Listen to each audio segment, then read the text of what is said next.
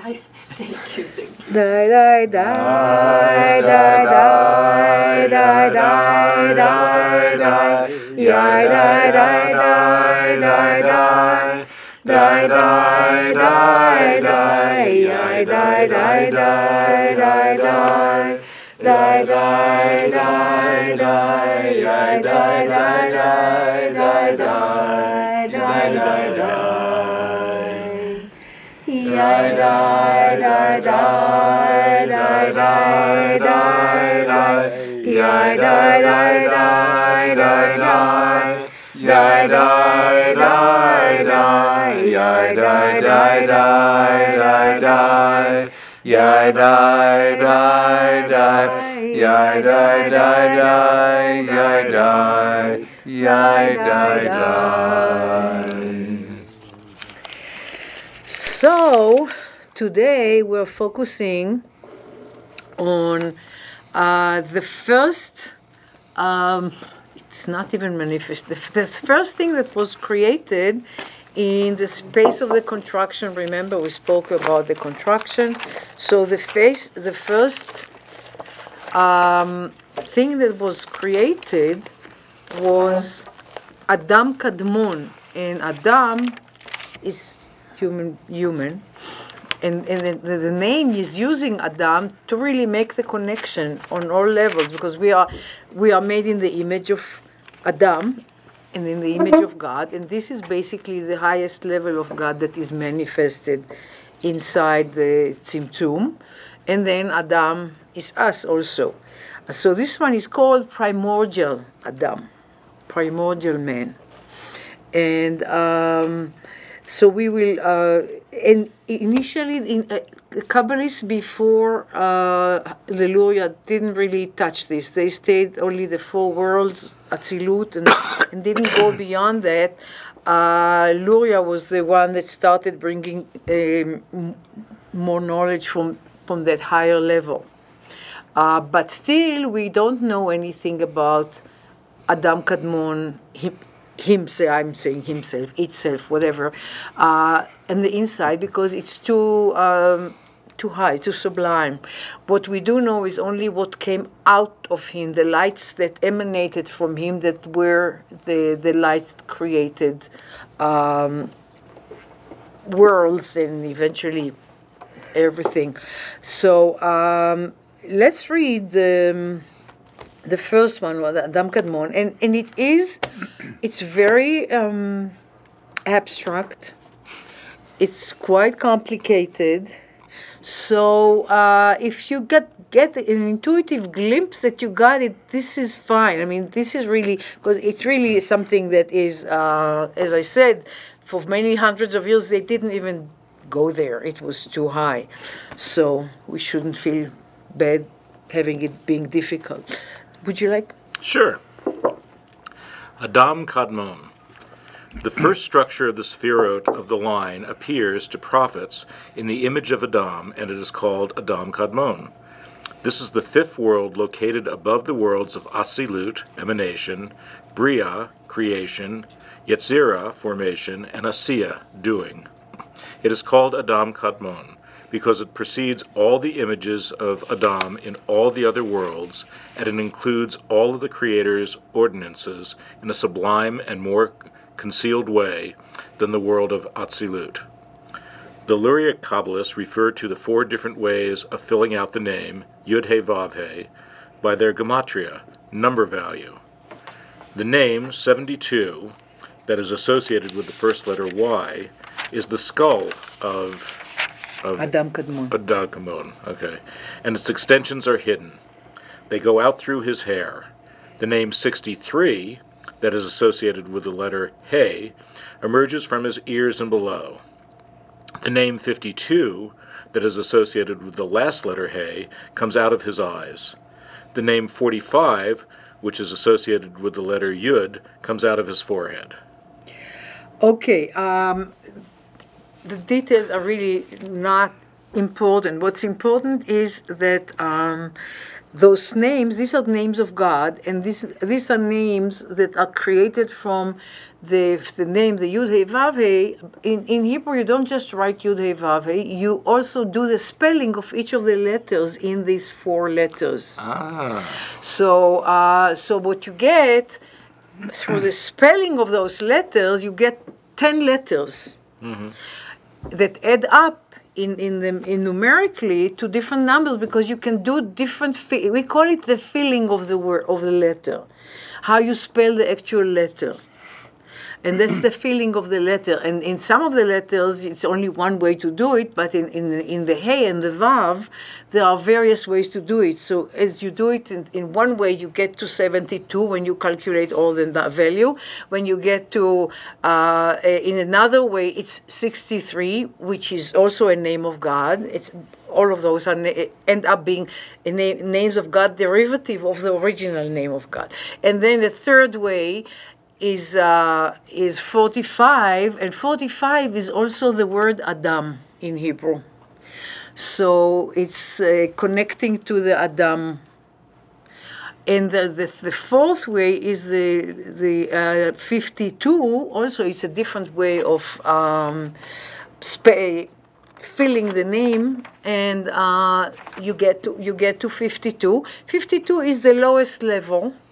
52 represents basically the level where there was a breaking of the vessels that either you resonate with or not. It's a stage in creation that was the vessels were not good enough. They broke, and that was the lights of 50, and they were made of lights of the name of 52, lights that came from the eyes. So it's a lesser level, and it's interesting because in Hebrew the 52 adds up to the word behemah, which is animal. So you can see that even the numbers are connoting what it means, because the lowest one adds up to be animal, and the one above it is Adam. So there are all kinds of things being done with those fillings of the name in many ways. It's a very popular thing in the books. So I have a question. Yeah. And I'm not quite sure how to formulate it. The universe, as was discovered by the ancients, has a mathematical precision to it. Mm-hmm.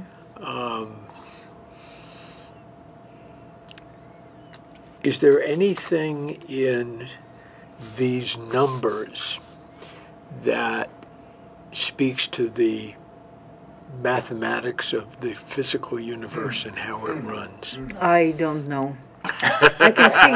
No, I don't know. I mean, I can see that it's built according to the order of the Aleph Bet in Hebrew. The first letter is 1, the second letter is 2, the third letter is 3, etc., until 22. Right. So that's how the numbers go, and they were also serving like the Roman numerals. Yeah.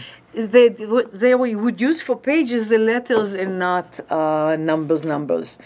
But I have no idea. I mean, this is a very good question. Wouldn't it be incredible if it was? It's connected. But, at the same time, I wouldn't be totally surprised. Right. Because the level of knowledge that comes out, that without all the laboratories and instruments and everything, I wouldn't be surprised, but I have no idea. So, basically, Adam Kadmon, again, we are not talking about Adam Kadmon himself, we cannot know that, but what happened, light came out of his, and again, we are using eyes, ears, nose, mouth. It's just literally so that we relate to it in our language, but this is energy in space. Mm-hmm. But the prophets were seeing the image of Adam. That's where the image that came through as Adam, but this is because of what I think our level of relating. But anyway, lights came from him, from ears. The hairs are the highest ones, is 72, but we don't know anything about it. It's too high. It's beyond our grasp, and we know nothing about that, and we don't talk about those. Also, those lights, the first vessel is the letters. It's interesting. The letters are the vessels, and in the lights that came from Adam Kadmon, the highest level, it was just light. There was no.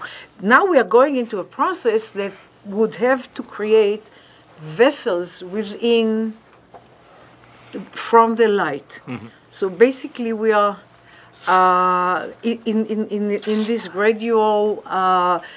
So the highest lights come from the hair. We don't even. They are beyond. Mm-hmm. The lights that we start relating to is from the ears. These are the next highest, and these belong to the name of 63. It's one step down. But those lights are totally lights. There's no vessel. It's like the vessel is hinted there in no way that it can be discovered. But this is a gradual process of filtering down the light, so eventually it will come to this level. So we start with the lights of the ear, nose, and mouth. And again, it's not the actual original light of Adam Kadmon. Adam Kadmon, the light figure, is beyond seeing. What we see is what radiates out from it. Mm-hmm. The radiance. Ziv. Which is Ziv. That's my name. Mm-hmm. But Ziv. So it's like if the source of light here, you just see, like when the sun sets and you see beyond the clouds, these rays coming out. So we are already one step removed from the original light that we cannot really see. And those lights, and that Ziv is coming through the openings of the ears, the nose, the mouth, and the eyes. At a certain order they will go.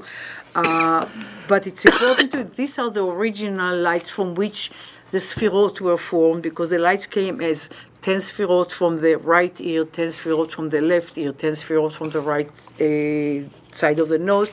They came in forms of 10 Sfirot, initially only light. In the mouth already there was one vessel was created, because it's a different frequency of the energy to have a vessel. And in the eyes was the first time that actual vessels came out. So we are basically going through a kind of gradual process towards creating vessels. Mm-hmm. When we were talking about the Tzimtzum, this is the first vessel, basically. This is the first root of all vessels. But now we are moving from light into creating actual vessels. So that's basically the process. The lights that come out of Adam Kadmon are the lights that will serve to create the Sfirot, both the light and the vessels of the Sfirot, both sides of it. Everything will come from this. So that's why it's so significant. And it is believed that he fills this whole space. Mm-hmm. Although when we look at like an image of Adam, like more the way we are more used to with the Sfirot in this image, but in some way it fills the whole space of the Tzimtzum. But the image of Adam, this is the image of Adam. This is called the image of Adam and the order of Adam, which is like head, shoulders. This is the arms.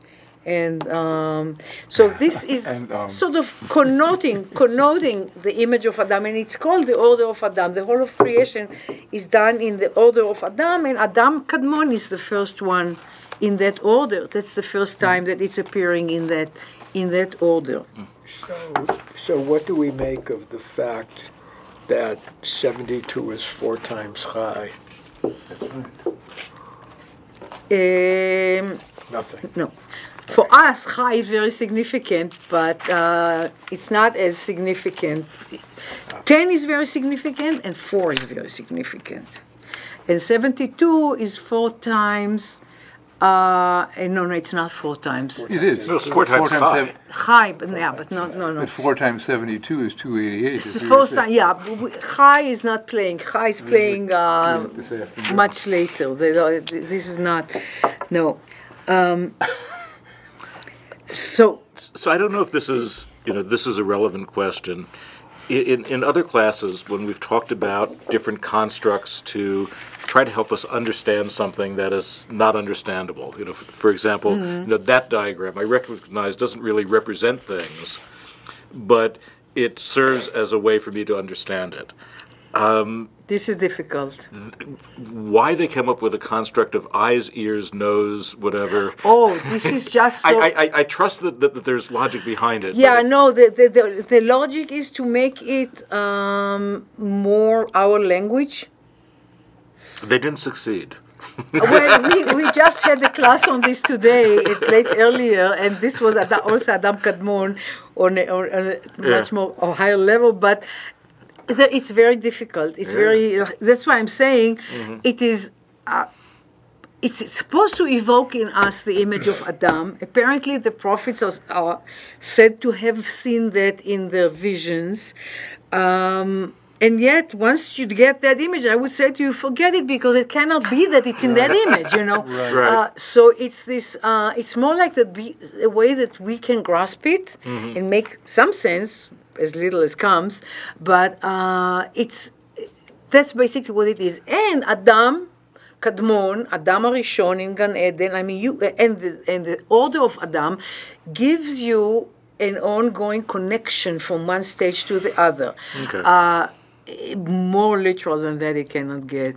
Well, there's a danger, I think, too, because, I mean, we tend, as you think about this being the image of God in man, then we tend to anthropomorphize the whole thing. I mean, so we start with ourselves, and then we say, well, we understand God because, look, we look at ourselves. And we carry the 10 Sfirot in us. So That's definitely, the whole journey of going into this level in Kabbalah is point and counterpoint. I mean, you are invited to think about it in familiar concepts, and as soon as you got the familiar concepts, you have to let go because it's not really that. Right, exactly. Yeah. So it's this touch and go, and that's why I'm saying that it really talks not to the brain. It talks to the soul. It talks to intuition, because in the intuition you can have a moment that you got it, but then you have to. The brain wants the structure and to go with a literal structure, but at that point it's not right. It has to be left alone. So it's very tricky. I mean, we are using all this language and then say, okay, guys, forget that. This is not what it is. Because nothing is what it is. I mean, ultimately, that's what you learn in this. So let's... Peter, would you like to read the second? Sure.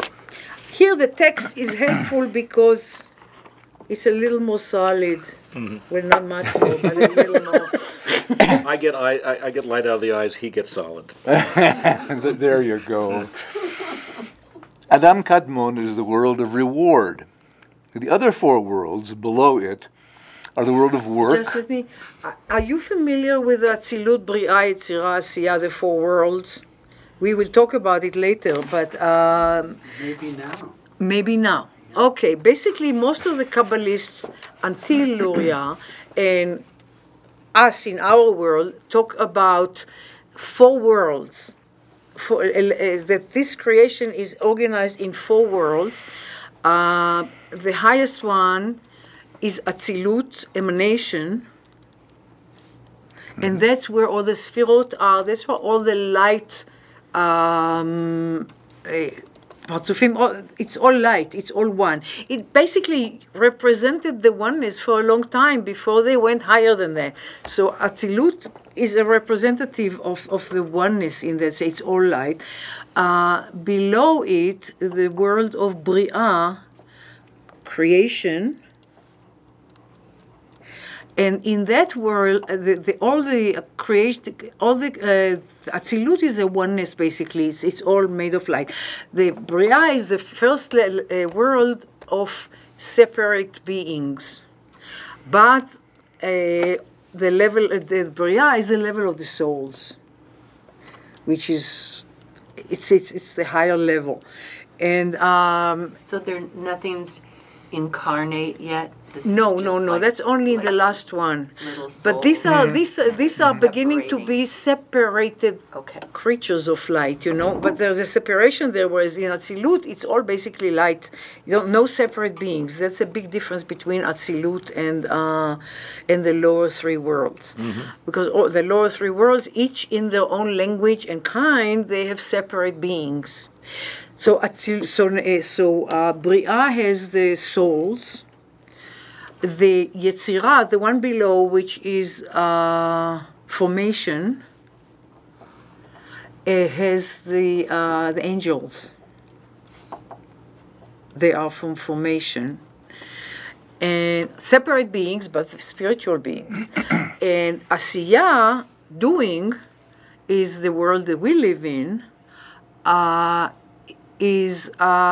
has two parts. It has a spiritual part and it has a real physical part. In the spiritual part, you have the solar system, the stars. They are all included because they are supposed to be messengers of God also. The stars. There is astrology in Judaism, and the stars do depict stuff, but according to Judaism, they are not the source. They are just messengers on the way from above.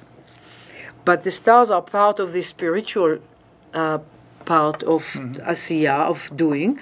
And the lower part, of course, is everything in creation. All the separate created beings on all levels as we know them.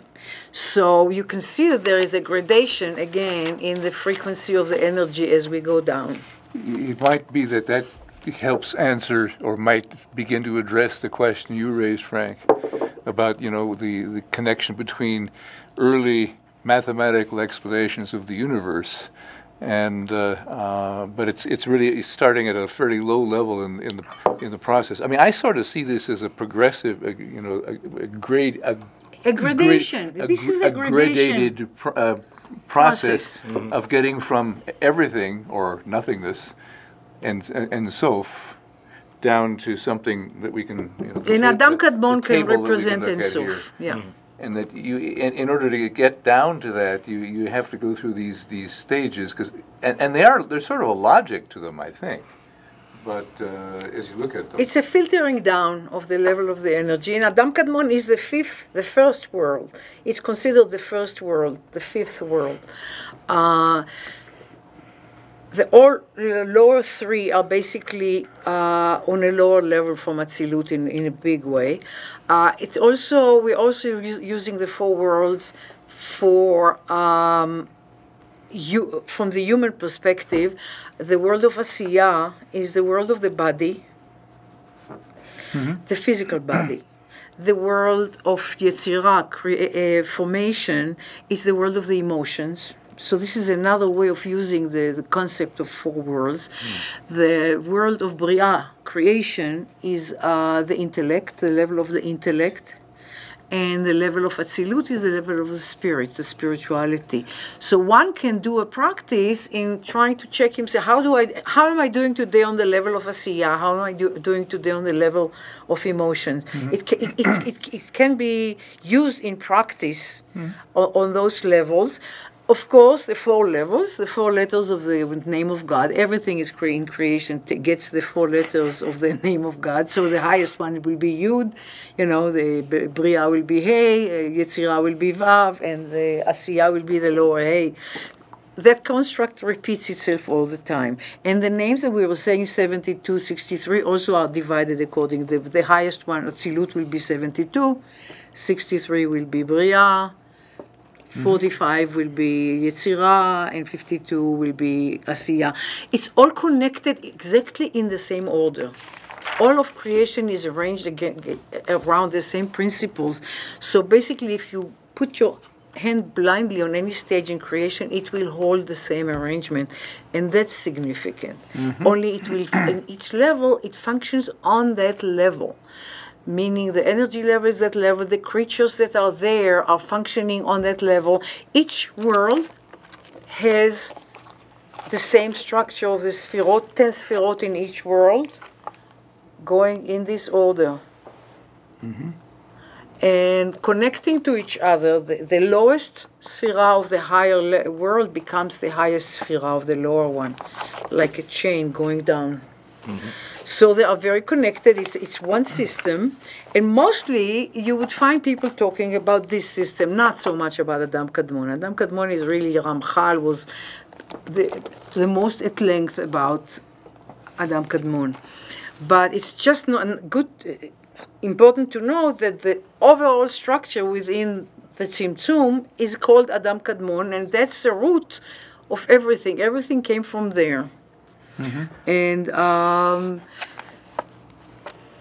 so So I have another question. yes, When you talk about Asiya, as Peter was pointing out, the table, right, the, yeah. the world of substance, the only way in which we can apprehend the world is through our five senses. Right. And what is the sense? What is the organ? What is the capacity? What is the capability that allows you to go to beyond it? Yetzirah, Bria, and Atzilut? Your soul. The soul knows this. Intuition would be another. Intuition accesses the soul, but not all. But the soul has that knowledge. This is not a secret on a soul level. So you may find, as we study, I see, there are moments like, yeah, I know. And it's not, I know, it doesn't come from the brain. The brain doesn't play a role in this. It's really the soul. It's a knowing of the soul. Now, when we talk about the senses of Adam Kadmon that I was mentioning before, the difference, again, they are compared to our senses, but the difference is that they are radiating light, and we are receiving in our senses, mostly. I mean, you can also talk out, but our senses are there for receiving. The important thing to know that the soul that's in us, that you cannot grasp the soul either. I mean, you can relate to the soul just like Adam Kadmon. You don't really. The soul uses the body to see, to hear, to express, to talk, to smell, all of that. But the soul has to work with the body in the level of the body. So, like when we see, the soul can see much more. That's why in all spiritual systems, when they talk about the next phase, it will be a telepathic kind of knowing without talking. That's a soul-to-soul connection. We are still using the senses, and the senses are the limitation that the soul has to accept in connecting. Like with the eyes, the soul can see much more, but whatever vision comes in, it has to go through the mechanism of the eye, and the picture that will be accepted has been filtered down through the senses. So the senses are really the access out for the soul, but also the limiting the outside to the level of the body. So would you say that the soul isn't developing at all? It's just your ability to perceive it, right? Because he said, how do you expand? It's not your soul expanding through those. No, expanding, these are the lights of Adam Kadmon. They are just lights. This is the emanation of the light in order to create creation. For us, it's a different story. The soul, as it enters the body, it has to diminish itself because the body cannot take the full light of the soul. So the soul is functioning on a lower level once it's in the body. On that level, it's not functioning at its fullest potential. So then we're not even thinking about this in a human concept? Say Then this again? is not thought about in a human concept? The soul? Yeah. No, it's a part of God. Okay. It's connected to God. But it is who we are, but it has to adjust. Just if you remember when I was explaining this, I was saying that the line has to function in the level that the Tzimtzum can take. The soul has to function in the level that the body can take. It's the same. The light has to adjust to the vessel. In the physical world, the vessel dictates the level of the action, not the soul. The light can go much more, but it doesn't. It has to be limited. I just had a thought about this. It's ridiculous then to use the expression "my soul." Right. Where's you know? I suddenly I am my soul. Yeah. I mean, I right. belong to my it soul. It doesn't work. That's interesting. I hadn't thought of that before. Nor had I.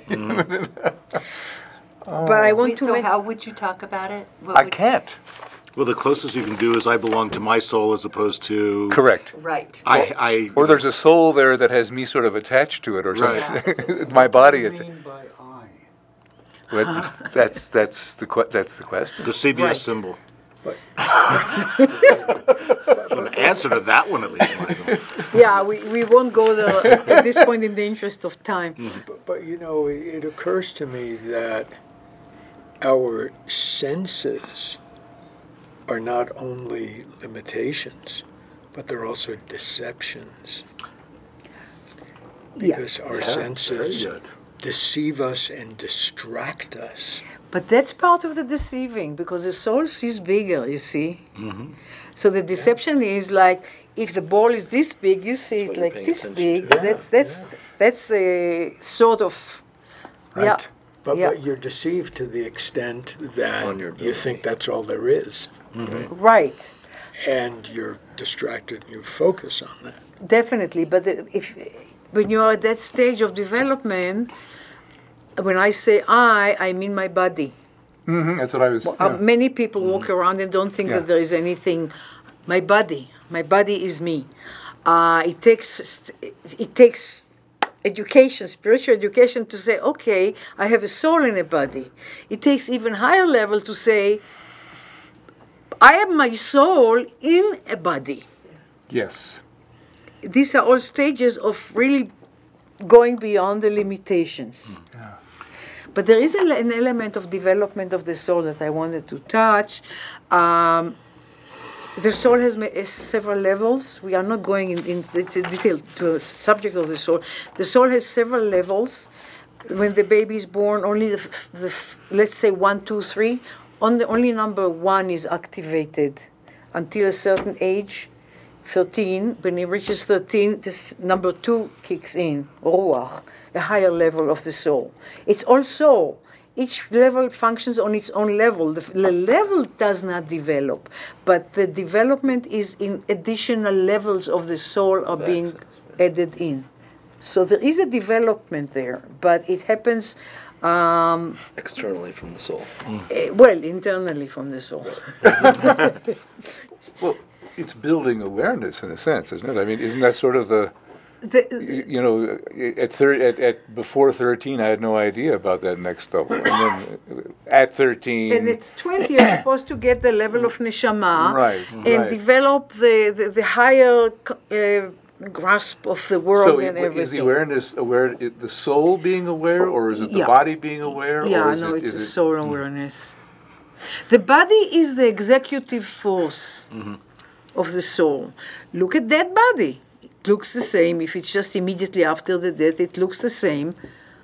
But there's nothing. It's the soul that did everything. It's not my body talking. My body is expressing what my soul is saying at this moment. It's that's why I'm saying people don't do the differentiation. You have to really learn consciously to develop this differentiation that I am not my body. I am something else. I want to touch on one very quick thing you were saying, Frank, about distraction. So in the work that I do with my mentees, if I want to help them connect into something higher, you have to distract them so you can do it. So that's when you take out tarot cards, where they can allow, their spirit to pick the right card, whereas if they were just, what's the thing I'm supposed to be thinking of next, they'd find themselves being distracted, or I Ching. And to me, that's the purpose of a lot of these different things, is to distract us so we can access something, bigger than us. It's hypnosis. Yeah. Yeah. Interesting. Yeah. The brain is limiting, with all due respect to the brain. It's a limiting thing. because it only thinks in certain formats, and the soul has no limit. And if you can tap into that, Gotcha. you go beyond limits. So suddenly the IQ test becomes unimportant. A lot of this things. This is not, Listen, not measuring very much. We already established there was no I, so all we have to add is there is no Q, and we're there.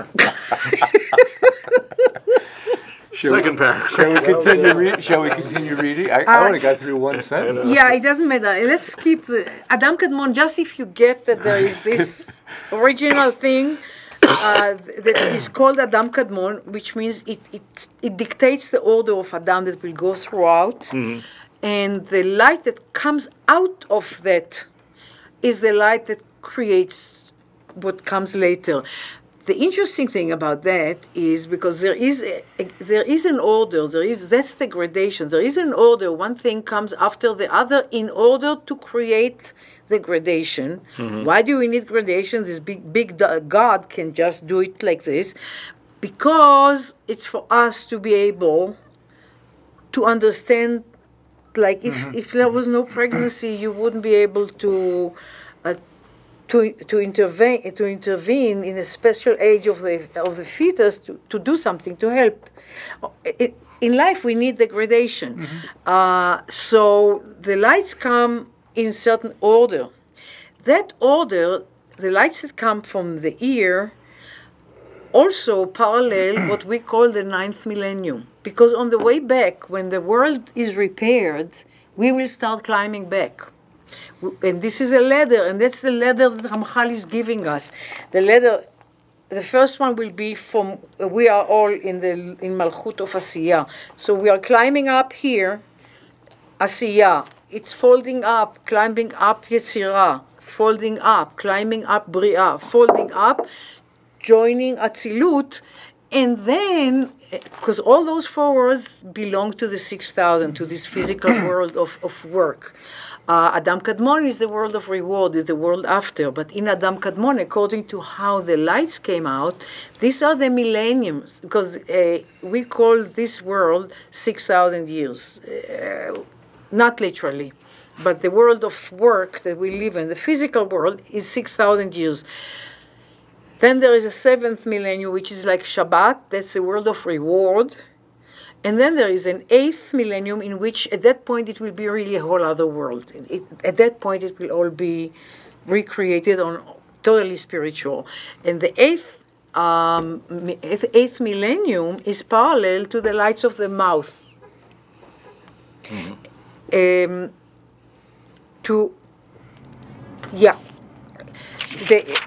The 9th is the ears, and the 10th is the hair. So we are climbing up those lights that came down at the beginning, at the end of creation. This is a ladder to climb back up. And that's the main importance of knowing that there is this order of, it was created in that order, and it will fold back up to the oneness in the opposite, coming from down up. This is like the ladder of Jacob with the angel going up and down. I mean, this image is very much there in many ways. So the 4 lights that come from Adam Kadmon become four millenniums that get us to the 10th millennium, which is the end, going back to the oneness. So that's how they play, and that's why it is significant, the whole process of this. As for the worlds, So I lost my reading, or do I? yeah, you lost your reading for that It one, was but nice. you can go. Yes, it was nice while it lasted, wasn't it?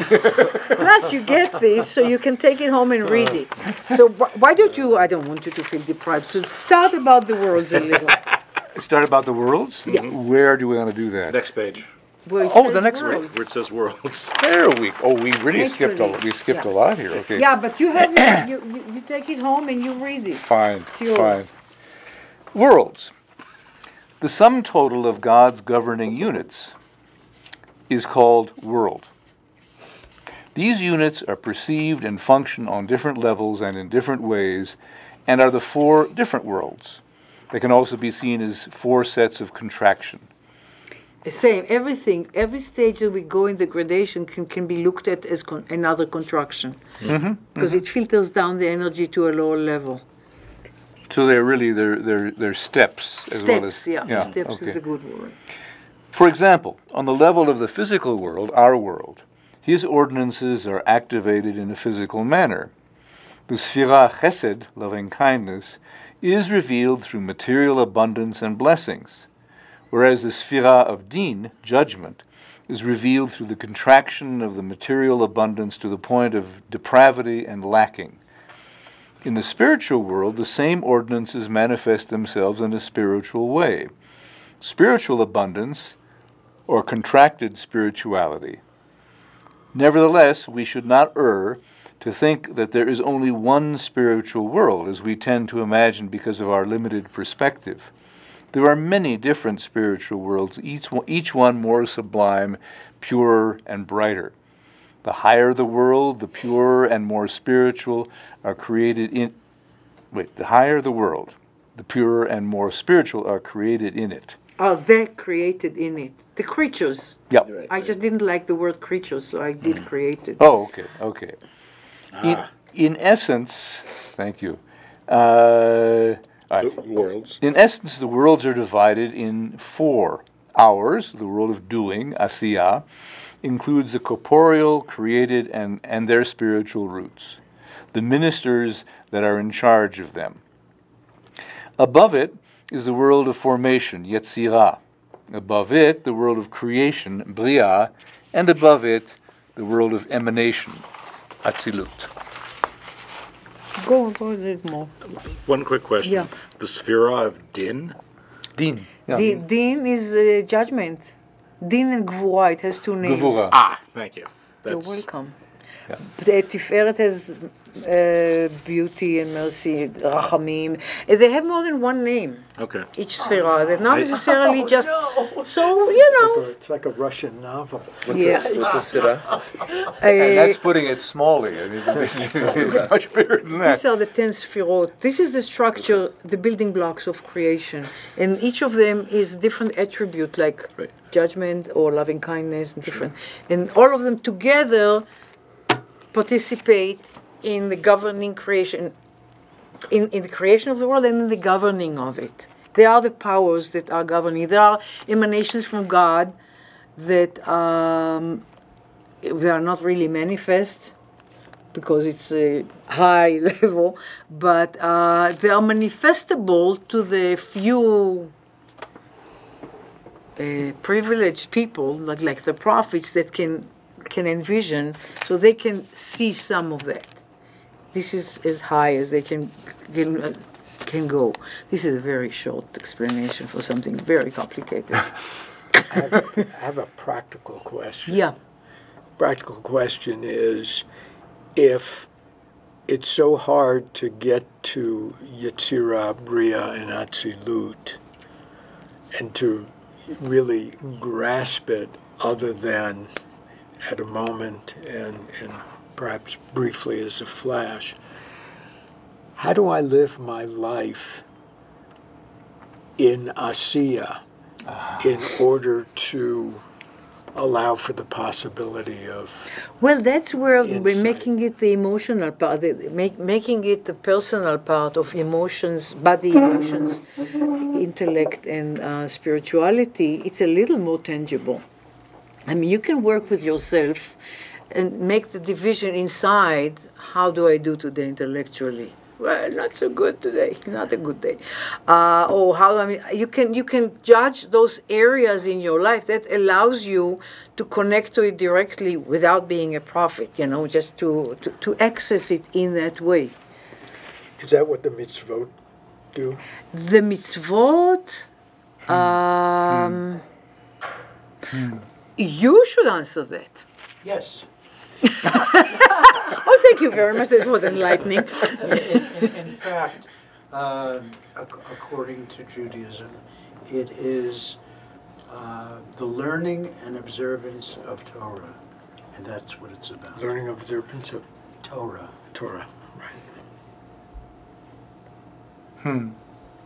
And the mitzvot are connected. There are 613 mitzvot that are connected to 613 parts of the body, and 613 parts of the soul, and 613 parts of each sphira. So you're connected immediately with every deed to this whole chain that takes you up there.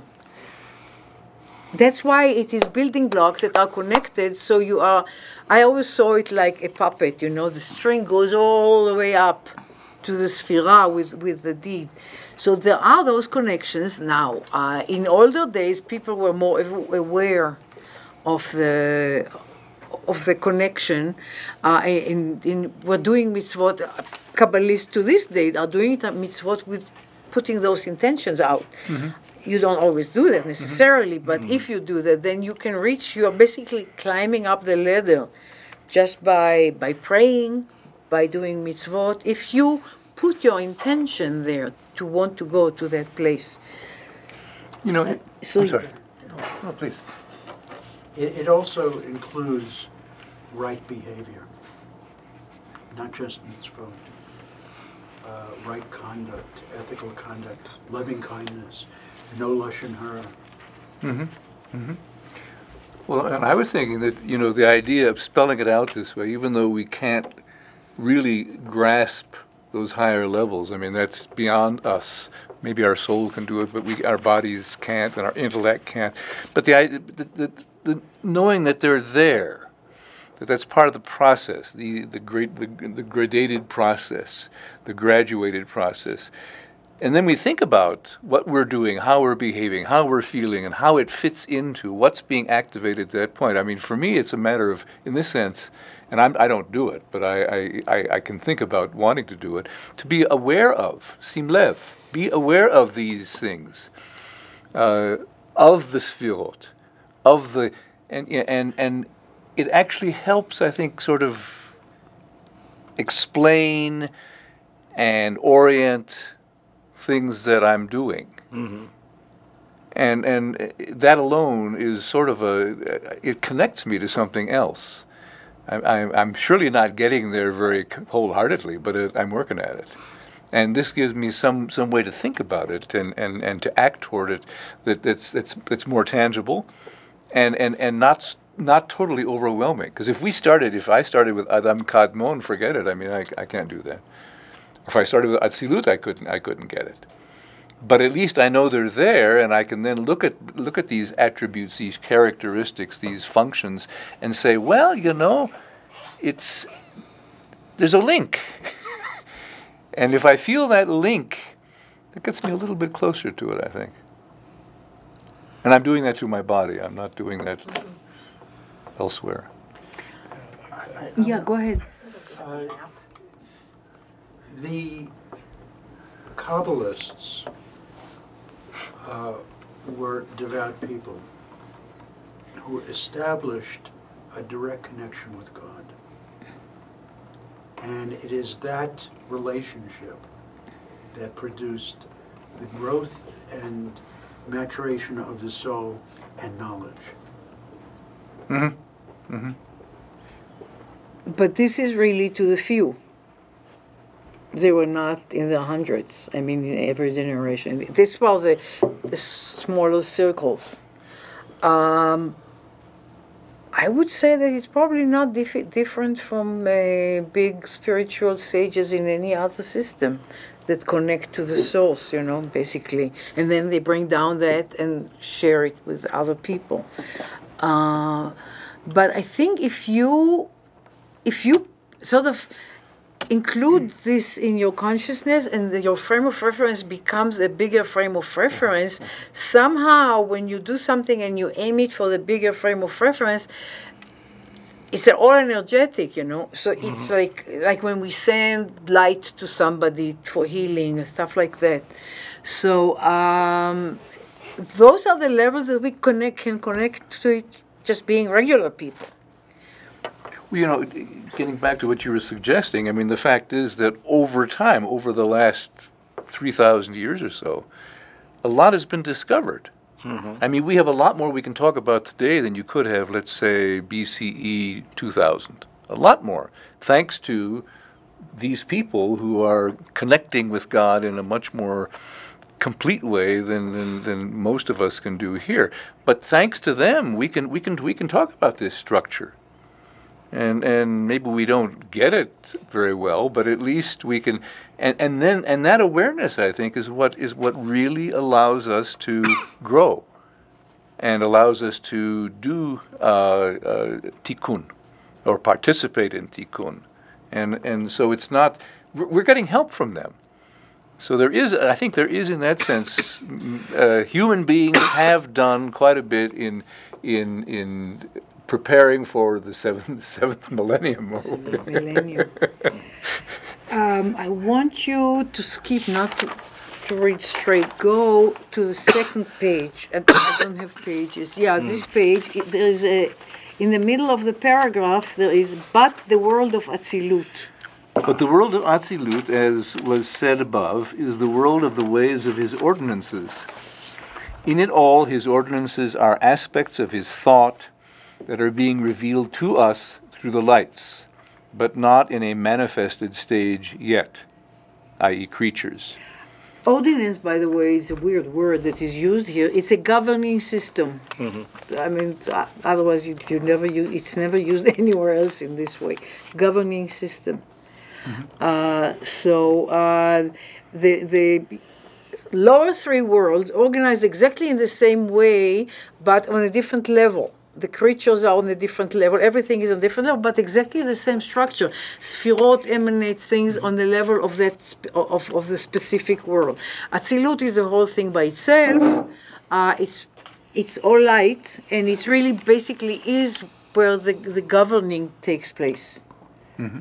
Mm-hmm. All of these four worlds are called the world of Tikkun. Mm-hmm. That we live in. That's the world we live in. Mm-hmm. And Atzilut is basically the governing power in it, so it makes sense why for a long time people focus just on those four and Dayenu. Mm-hmm.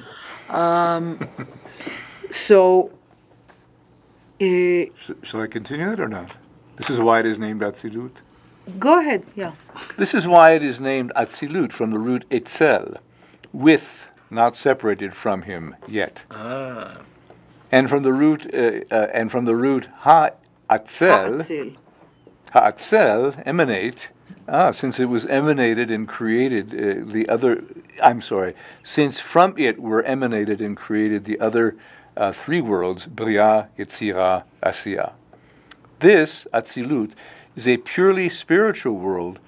From those lights with their orders and shades, we learn all of his ways. The prophets in their visions saw the shining lights, whose radiance reflected in their souls, and they have explained them to us in their prophecies, as is explained in the wisdom of truth. So even the prophets don't see the light; they see the radiance of the light. They see the reflection. Yeah. So Etzel is unseparated mm-hmm. and emanating at the same time. What is? Etzel is she in French. She, you know French? Un peu. She, like chetouille, etouille. She, the Etzel is she. It's Lee. Yeah, okay. Chez moi. Chez moi. Yeah. So, plus, in different conjugation in Hebrew, it's to emanate. The same root. You know, it's interesting because I'm reminded of an English word that has two meanings, and it's often used in biblical talk. And the two meanings of the word are completely opposite from one another. And the word is cleave. Mm-hmm. Oh, you're right. Mm-hmm. To cleave means to fuse together or to chop apart. To chop apart. So Etzel, in a way, reminds me of that sort of concept. It is unitary and emanating at the same time. Good one, Frank. Excellent. Yeah. Where is the unity coming from? From above. Or the Etzel, not collection. Separated from him yet. Okay. And Etzel and oh, I get it. Yeah, in Hebrew you conjugate the verbs. Culminate in Atzilut. Mm-hmm. And you get different meanings with the conjugation. Okay. Okay, so now somebody else wants to read? No, no. Joe, would you like to? I don't even know where we are. Skip to the general. No, skip general to the rule general is- rule. The general rule is that whatever exists in one world repeats in the world below it according to the essence of that world and derives from the world above it.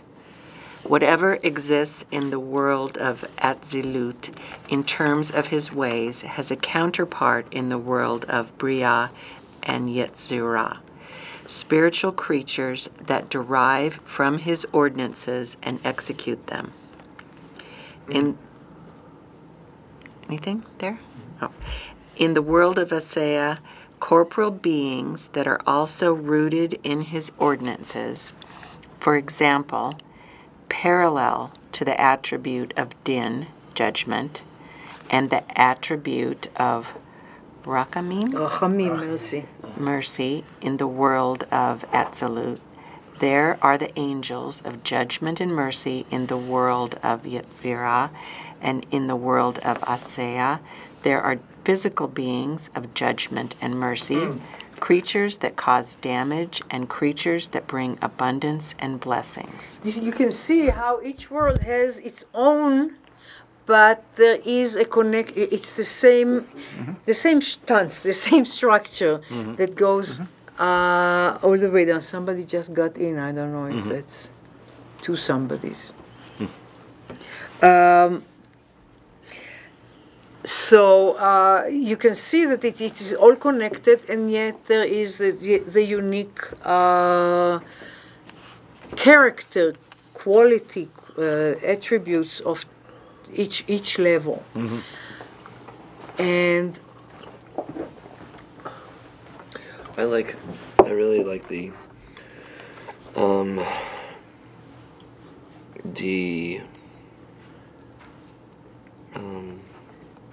what's the word? The completeness at each level seems very important, and as you know, the circle and the fully composed foundation of each level moving forward, and that it's not like one higher level is exclusively able and possessive of this certain quality or whatever the noun is, that there is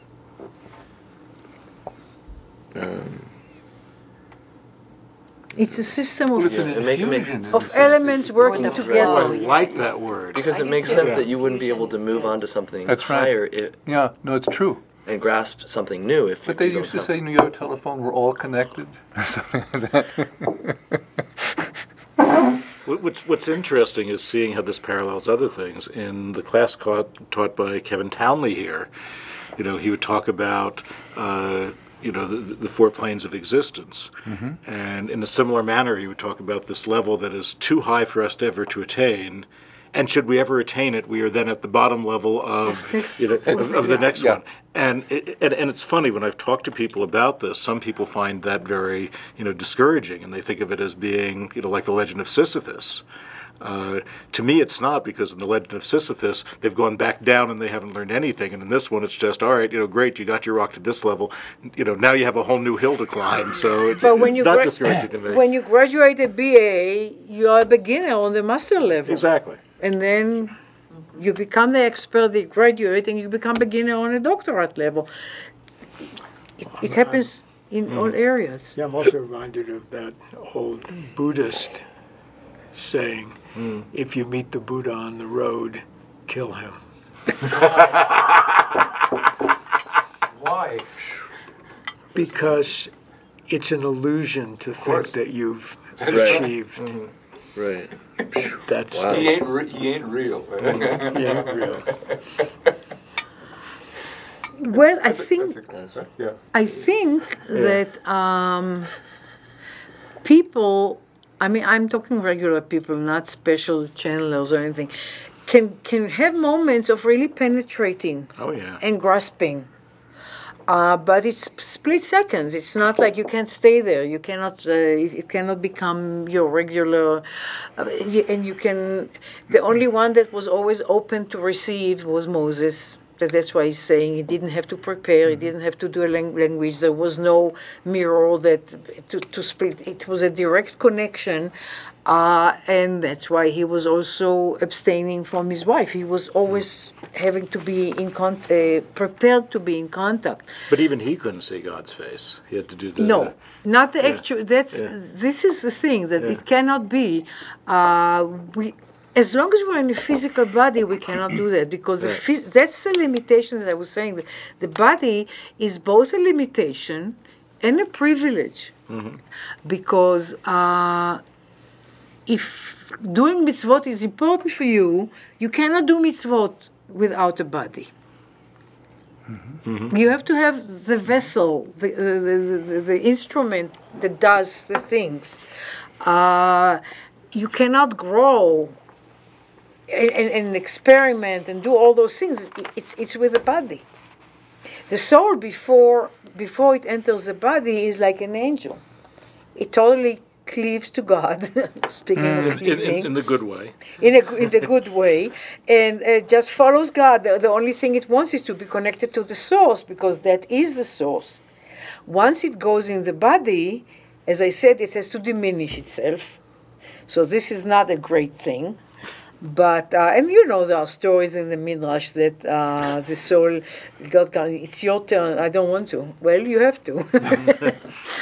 So diminish yourself, and then, but the soul, after having been in life, is functioning on a higher level. And if you notice, I said that the souls come from the world of Bri'ah. Angels come from the world of Yetzirah. Souls are higher. Human souls are higher than angels. I say it again. The human soul come from a higher root than the angels. And you can go as far as your root, which means human soul can go higher. And that is acquired dafka in being in the world. Because the journey that the soul goes through in the body, in the physical world, and if it does the right things, I mean, if it really elevates itself and develops itself to a higher level, and the development is in becoming more pure, more functioning on the pure higher consciousness. That's the development that happens. And it's not so much that the soul becomes pure. The soul is overcoming the body, and overall the situation is a pure situation. They work together on a higher level. Because the soul has its original purity, but it's not being applied full force. So after life, that soul can get to the level of the throne of God and appeal and argue and ask for things in a way that angels cannot do. So basically, the potential of human beings is really higher than angels, and it's a nice thing to know. Not that we are always achieving our potential, but we have it. It's higher because it's harder for us. Much We have harder. to work much harder than the angels do. Therefore, we need to be honored above angels for the efforts that we've made. We are required to work. We are required to pave the road of higher consciousness, to overcome the temptations of the body, to overcome laziness, whatever, to overcome that and continuously take the path that gets us closer to God. Because you could argue that the Yetzer Tov and Yetzer Hara, the good inclination and the evil inclination is basically a draw away for separation, and the good inclination is a draw towards. And the separation is really the personification of evil, just having the separation. Well, and until that struggle takes place, I mean, I've always felt this way since we've been studying Kabbalah, that it's really, this is a level of a level of creation that the higher levels couldn't get. They don't have this struggle. They're not bifurcated in this way. They're not fighting against themselves, really. I mean, so you look at body and soul. And when they get a chance to try to work together, try to solve problems together, angels don't have to do that. The higher ups don't have to do that. I keep thinking that man has given God a real gift, in the sense that, and this maybe it's very presumptuous, but a real vice gift, versa, a real yeah, but no, both ways. But a real gift in the sense that it allows something that wasn't before. Yeah. Mm-hmm. Which is also why in Judaism we honor converts, because it's much harder to become a Jew not having been one Right, Yeah. right, than it is to Frank, have been thank you for born a saying Jew. that. right. Well, that's beautiful. I hadn't thought. Yeah. Nicely put. You really have to make Wow. the effort in all directions. You have to, well, that's why I say it's not easy to be Jewish. So schwer zu sein a Yid, as we say in English. It's much better in Yiddish. It is. It really is. It's much You're- better. Yeah, it's so natural. It's so like.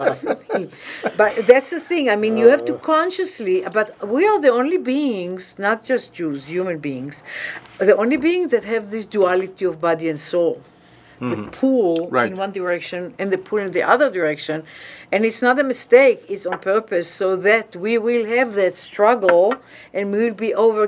Because a person that chooses the path of spirit is the person that overcomes the temptations of the body.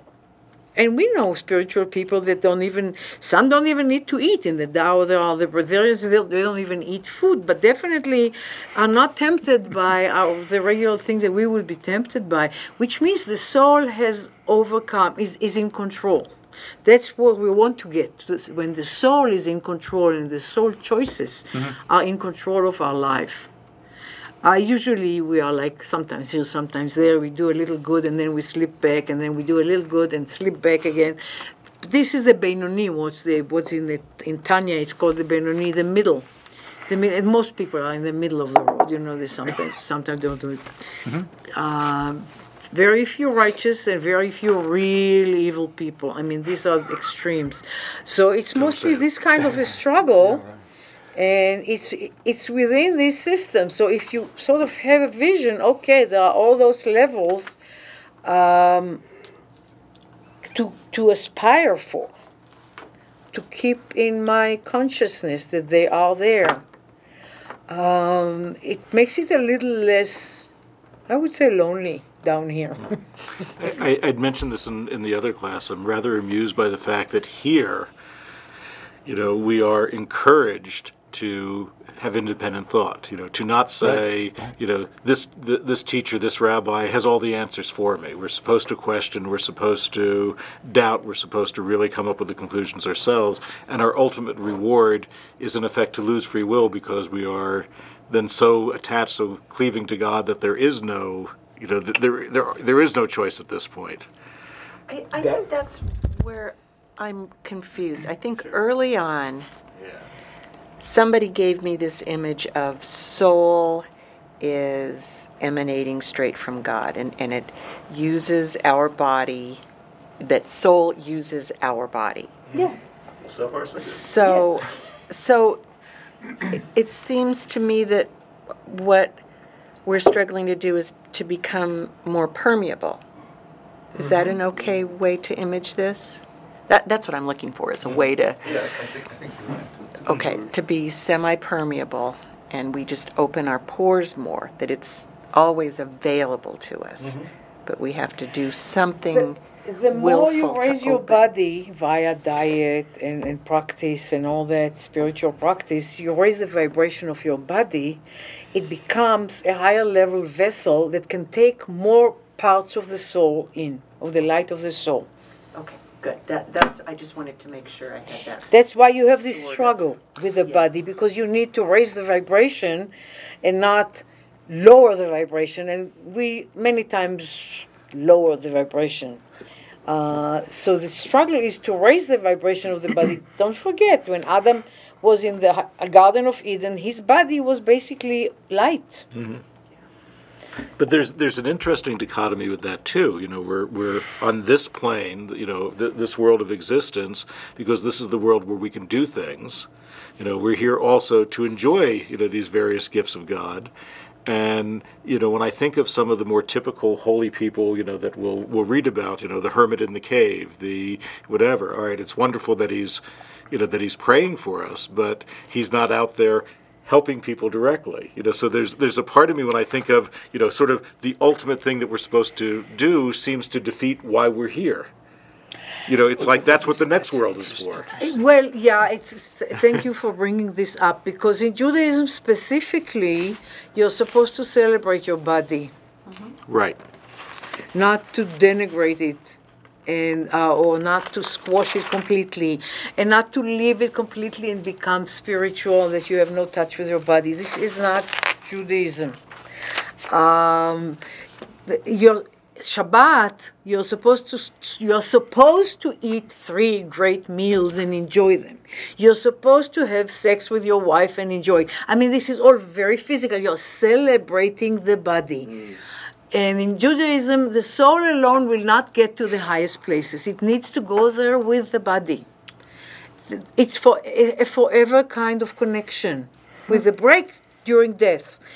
But it's a forever kind of connection when eventually the body becomes, again, body of light, and is part of the journey of the soul in all those, that I said, 7th, 8th, 9th millennium, all of those things. This is body and soul, but the soul is in charge, and the body is body of light, which is also elevating all the time, to the point of no difference eventually. So definitely the body is in the picture, both in the ability to do things and the need to enjoy and to be present. We are very called to be present in the physical world. Can I throw something else in that just occurred to me? And I never really thought about this before. And this discussion does not sound like it's going in this direction, but we're all human. We're all part of humankind. And being part of humankind, I'm suddenly saying, thank God, I don't have to do it all. And I never really thought about it that way before. But there are some people who are doing a terrific job at it, and there are some things that I'm doing fairly well at, but an awful lot that I'm not. But in the sense that there's this progression toward the end of the 6,000 years, when we finally we move on to the next stage, I can move on collectively with humankind and say, this guy was helping, you were helping. I mean, there was help coming from all kinds of places, and therefore the task I have in Asiyah is shared. I don't have to do it all myself. Basically, according to the Loyani Kabbalah, each soul has a specific job, deployment. And it's different from any other soul. No two souls are equal. So definitely the tikkun olam, everything that has to be repaired in creation, is divided among all the souls. And what I have to do may have nothing to do with what you have to do. But we are all doing our job. And if we are, and this is the trick, if we are really focusing on who we are, and accept that I have my own job, and I cannot be jealous that he got something else. This jealousy, competition that we have in the physical world is basically irrelevant if we really thought in the essence. It's irrelevant because some sages are saving us by just praying. Okay. And they are saving, and there are always those 36 Jewish sages, tzaddikim, that are in every generation maintaining the generation. It does not release anybody else from their job, but that's their job. Some people do tikkun olam, like the woman, Mother Teresa. Mother Teresa. She had her job to do it in that way. Others do tikkun olam, but we have to accept that it's really totally, absolutely individualistic, and trust it and feel proud of it, and not like I'm insufficient because compared to what he's doing, it's not good enough. In addition, we can only be what we are. We can't become what we want. 100%. Thank you. Say that again. We can only be what we are. We can't become what we want. Or what our parents want from us. Yeah, but that we're at least supposed to Why is try. But what do we become? We become More our purpose. us. We become more aligned with who we were created for, because we are born, and that goes back to the astrology. We are born with certain traits. We cannot. I cannot be. I tried. I couldn't be blonde, for instance. I mean, you can. It You looked awful. With that wig. But it was awful. I was brunette before I was white. So I mean, or you can be good at singing, or you have no sense of melody, and you can want to, but this is irrelevant. You really, so the sooner you accept this is who I am, and let me make that use that to the utmost, make that the best that I can be, the best me that I can be. That's the work. And this is a huge part of the work because of what we developed over, especially in the later generation, this competition and comparison, and it makes it very difficult to focus.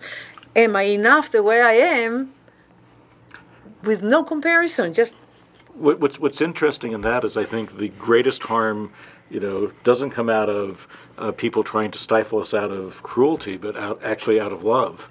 That's very true. One of my mentees is a brilliant musician, and went to his father for some help just to get health care, and his father said no. Because you're going down this path and it's going to lead to ruin, and I'm too concerned for you, so you have to pay for your own health care, and I'm doing this out of love because that way you'll get a real job. Right, I know, but you absolutely can feel emanating from this guy going, I know better, I know what the real world is like. I totally agree with you, Michael, it's not, but I can empathize going, I know where you're coming from, and instead he's denying his son his gift. Joe and I have a very interesting assignment. We are taking a course with Charna on aging and saging. Oh, you're in that. Saging, not aging, is the name of it.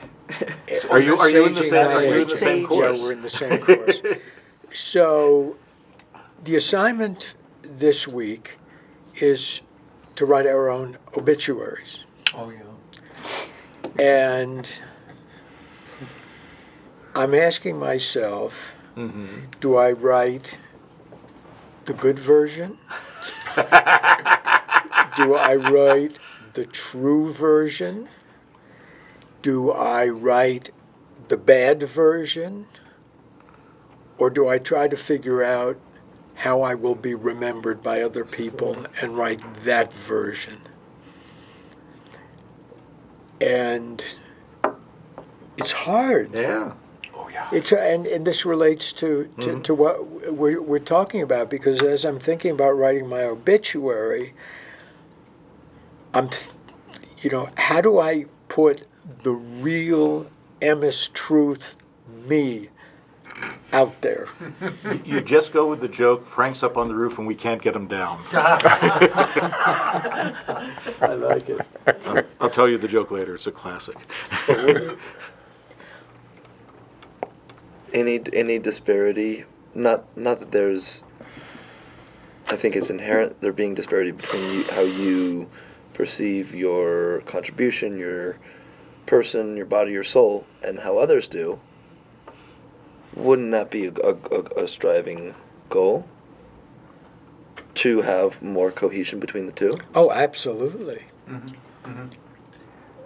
Absolutely. I would write your obituary in terms of how it resonates in your heart and how it frees you. I like that. Yeah. Because you don't know the effect you have on people. That's right. That was one of the more interesting talks I had with Reb Zalman once. When I was saying, "What do I bless you for?" and I'm talking about it, and it's the way that he set people free. It was not so much for his intellectual work, because I don't have I feel I don't have the capacity to really appreciate that.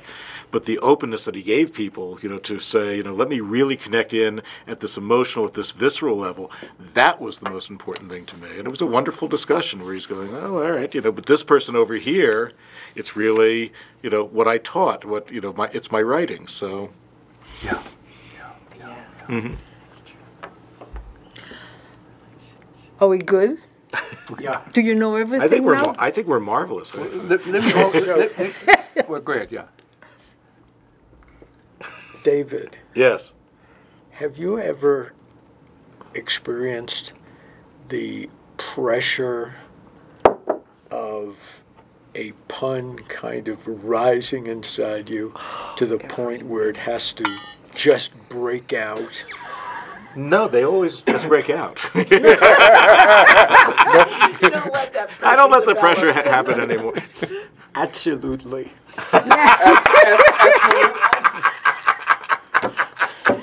Oh, Okay. I'm Frank- mad I didn't come up with that one.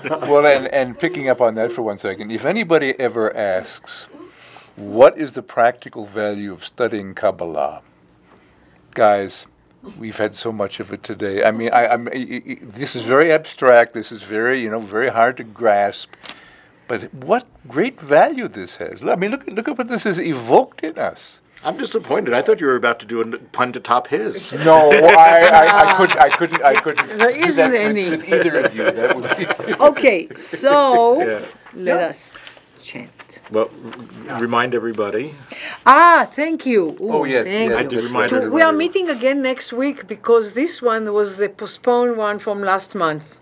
So we have next week another meeting, and then it will be a month from then. Good.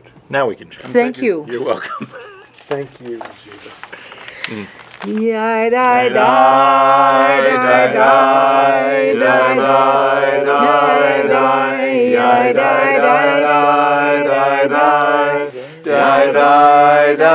die,